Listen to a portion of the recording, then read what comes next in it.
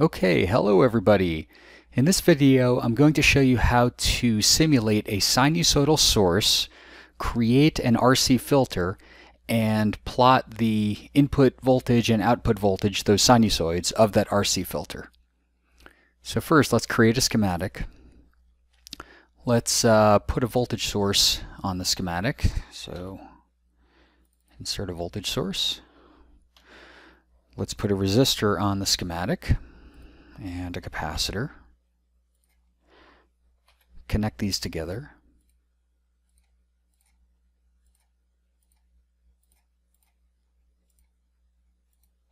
Let's put a ground in the circuit.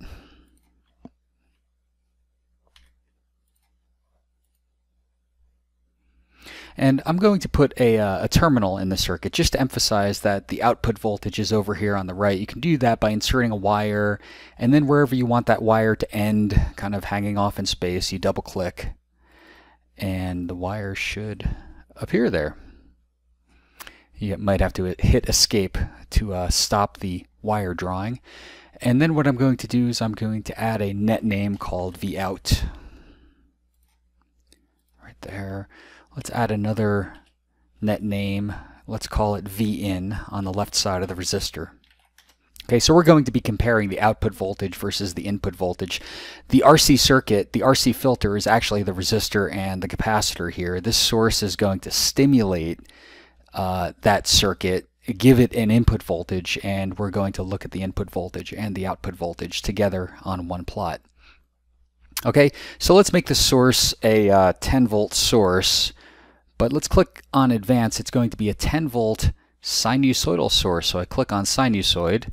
I'm going to have a 0 offset, an amplitude of 10 volts, a frequency of 1000 hertz. And so that's all I need there. Let's move this off to the side. That's the sinusoidal source voltage. Let's make the resistor 10k ohms. Let's make the capacitor 1000 picofarads. And so this will result in a low-pass filter with a cutoff frequency of 16 kilohertz. You can work out that formula to figure out for an RC filter what the cutoff frequency will be. It'll be 16 kilohertz in this case. Next, let's set up the simulation to be a transient analysis, but in reality we're just doing a time domain simulation. So I'm going to simulate this circuit for 5 milliseconds. And that 5 milliseconds, you might choose it just to be several cycles of your sinusoid. In this case, I know 5 milliseconds will show me a few cycles of this sinusoid. And here's our simulation. So the plot comes up black at first because I haven't clicked on any voltage.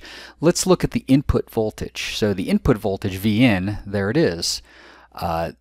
This sinusoid has a peak value of 10 volts, and it has a period of 1 millisecond, which corresponds to a 1000 hertz sinusoid.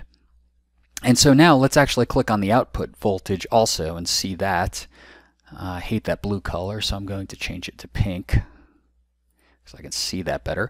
Okay, so what you see is that for a 1000 hertz sinusoid, that the input voltage in the green and the output voltage in the pink are really approximately the same. You do see a little bit of time shift, and that's actually a phase shift. RC filters will do that, and you'll get to observe this as you simulate.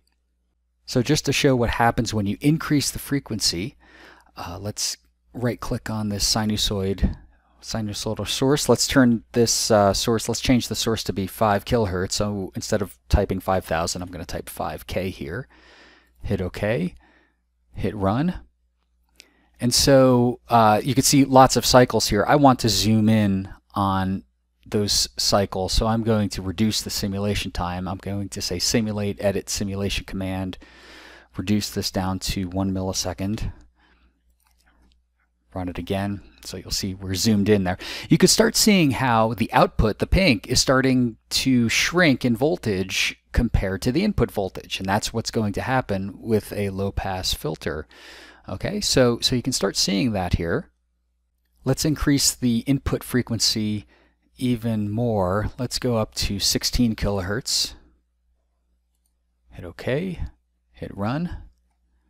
And so now you really can see it. You can see how the input voltage still peaks out at 10 volts and the output voltage has fallen. In fact, I can put cursors on these voltages. Let me click on VN. Let me click on VN again to get a second cursor. And so I'm going to somewhere along VN, click on or move the cursor over to that. You can see it's about 10 volts, 9.97 volts at that particular simulation point. I'm going to click on V out, and that gives me the second cursor, and I can anywhere along here on the pink trace. So you can see over in this window on the lower right, I have as the input 9.97 volts, about 10 volts, and the output 7.02 volts, right, roughly 70%. And so that's the if you look at the ratio, 7 volts over 10 volts, you're roughly at the half power point of this filter, and so that's 1 over the square root of 2. That's about 70%. So you can tell right now at this 16 kilohertz frequency that we've reached the half power point of this filter. So if you square 70%, you get 0.5, so that's where you get the half power from. So just to show what happens as you go even higher in frequency, let's right click on that sinusoid. I'm going to change this to be 100 kilohertz and hit OK. And just to see more, to zoom in more into this simulation, I'm going to again click on the schematic, simulate, edit simulation command. I'm going to change this down to 100 microseconds simulation time. Actually, yeah, 100 microseconds will work fine. So 100U, hit simulate, and so you could see now that even more. In fact, let me drag a cursor on the output peak. Let me drag the other cursor over to the input peak, and you can see the input is still about 9.97, 10 volts, and the output has fallen down to 1.6 volts. So a significant attenuation of the input signal is happening here. So as the input signal increases in frequency, the output signal is falling in amplitude, and that's what you would expect from a low-pass filter. This filter is passing low frequencies, and it's blocking or attenuating high frequencies. So let's increase the input even further in frequency. Let's go up to 1 megahertz. So in LTspice, you can't just type 1M, that will be 1 millihertz. You have to type MEG, that's 1 megahertz. Let's keep the amplitude the same. Okay, let's run this simulation. And let's zoom in even more. Let's zoom into, let's change the simulation command to only simulate 10 microseconds. So hit OK, simulate. Now we've zoomed in. And you can see really how much attenuated the output is, that pink value there. So the input, if I use my cursors, again, is still about 10 volts, and the output's only about 260 millivolts. Okay, so it's yet another example.